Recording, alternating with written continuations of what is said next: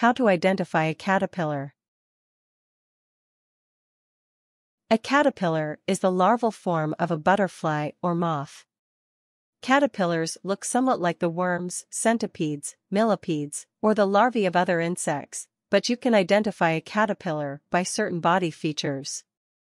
You can also identify a particular species of caterpillar if you know its habits, and there are a number of resources that can help you identify a particular caterpillar.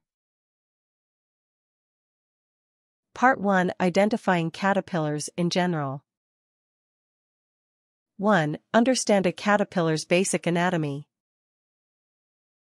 Although a caterpillar's body may look like that of a worm, it can be divided into the same three parts as the insect it will become as an adult. Head. The head features two sets of 6 simple eyes and sharp, powerful jaws that can tear up the leaves it eats into small, edible pieces. A spinneret on the lower lip exudes a silk that can be used to support the caterpillar and to spin the cocoon it enters to metamorphose into an adult. Thorax. The thorax sports 6 of the caterpillar's legs, using them to hold on to its food. These legs, or true legs, will remain with the insect after it undergoes metamorphosis into its adult form. Abdomen. The abdomen of a caterpillar is longer than that of the insect's adult form. 8 temporary legs, called prolegs, are attached to the center of its abdomen. Another pair of prolegs, or anal prolegs, are attached to the rear of its abdomen. These prolegs help it to climb. The entire body is covered with tiny hairs, setae, that provide it with a sense of touch. In some species, these can be quite pronounced, giving the caterpillar a woolly appearance. In contrast, centipedes have 1 pair of legs for each body segment, with anywhere from 15 to 177 body segments, always an odd number, while millipedes have 2 pair of legs for each body segment, with anywhere from 10 to 180 segments, 40 to 750 legs. Larvae of other insects, such as the wireworm larvae of beetles, have only 6 legs. 2. Familiarize yourself with the caterpillar's general habitat. Caterpillars are normally found on or around the plants they eat. A few caterpillars, such as the zebra swallowtail butterfly larva, eat other caterpillars. Many species are colored to blend in with the plants they inhabit, often hiding to further the disguise. Other species are colored to resemble predators like snakes, often with eye-like markings to make them look bigger, or are colored to match inedible things, such as the tiger swallowtail butterfly larva's coloration resembling bird excrement. Some caterpillars are brightly colored. Many of these consume the toxins found in the plants they eat, which can poison the predators that eat them. The monarch butterfly is best known for this, as both a caterpillar and an adult.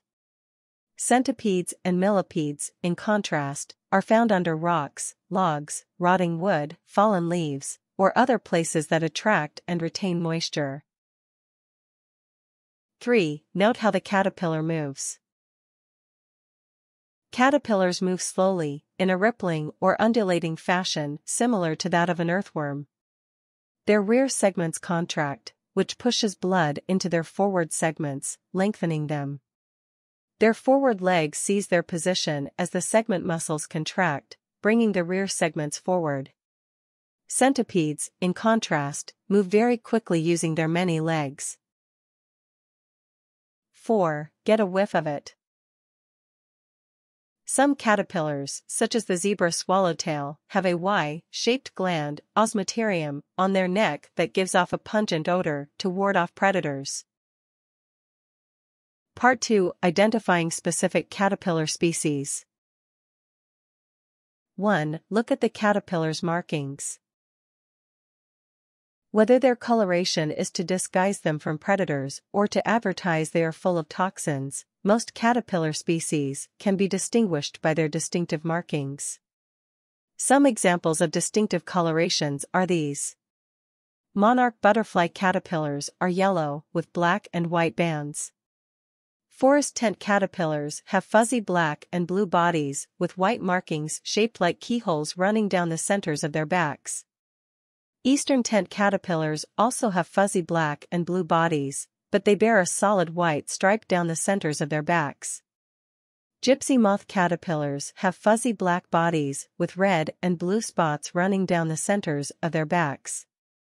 Tomato hornworms are pale green caterpillars with white and green markings and a protrusion resembling a horn. Some caterpillars adapt their coloring according to the time of year. The species Nemoria arizonaria resembles the flower of the oak tree it is found in during the spring and the leaves of the small tree during the fall. Both the spring and fall versions of the caterpillar metamorphose into a bright emerald green moth. 2. Look at what the caterpillar eats. Many times you can identify a given caterpillar species by what kind of plant it is found on. Monarch butterfly caterpillars are found on the underside of the leaves of milkweed plants. Milkweed sap contains a toxin that makes the larvae and adults poisonous to predators. Forest tent caterpillars have fuzzy black and blue bodies with white markings shaped like keyholes running down the centers of their backs. They can be found on the leaves of ash, oak, quaking aspen, and sugar maple trees, among others. Eastern tent caterpillars also have fuzzy black and blue bodies, but they bear a solid white stripe down the centers of their backs. They feed on the leaves of apple and cherry trees. Gypsy moth caterpillars have fuzzy black bodies with red and blue spots running down the centers of their backs. They feed primarily on the leaves of oaks and other hardwoods, but may sometimes feed on sugar maple leaves. Tomato hornworms are pale green caterpillars with white and green markings and a protrusion resembling a horn.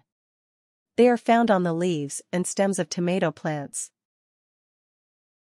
3. Consult a field guide. If you're not familiar with the caterpillar species in your area, or encounter a different species when traveling, you can consult a field guide. 2 good guides for children are the Peterson First Guide to Caterpillars by Amy Wright and Golden Guide to Butterflies and Moths by Robert T. Mitchell. Guides for adults include Thomas J. Allen's Caterpillars in the Field and Garden and David J. Carter's A Field Guide to Caterpillars of Butterflies and Moths in Britain and Europe. 4. Search online. A number of online reference guides to various caterpillar species are available for you to access from your home computer or mobile device with an active internet connection. The Caterpillar Guide of Discover Life's iNature series, http www.discoverlife.org, MP, 20Q, Guide equals Caterpillars, helps you identify a caterpillar species by selecting the caterpillar's main body color, pattern, hair density, and distinct features.